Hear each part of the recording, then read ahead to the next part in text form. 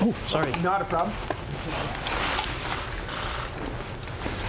A little more air space in front there, a little bigger, and maybe better optics, I'm not sure.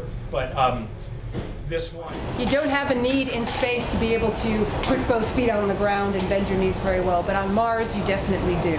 So suits like this do that. This suit is also modular, so it should fit Angie, but it should also be adaptable to fit me. Yeah, there's a doorway we'll go through behind you here, and we'll just walk in through the metal shop.